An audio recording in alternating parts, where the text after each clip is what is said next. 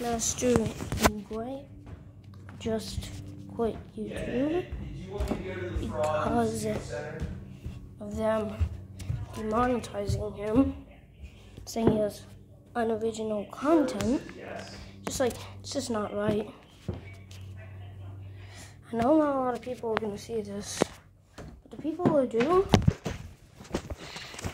guys are probably mad as well.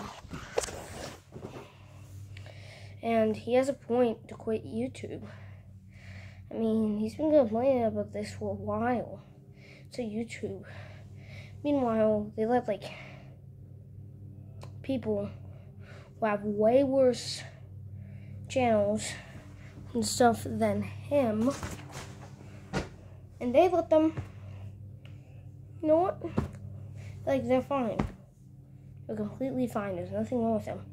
And they call Master Uguay's content unoriginal. Man, he is as original as he can be. I'm not going to make this too long because I'm just making a point and I don't want this video to get taken down.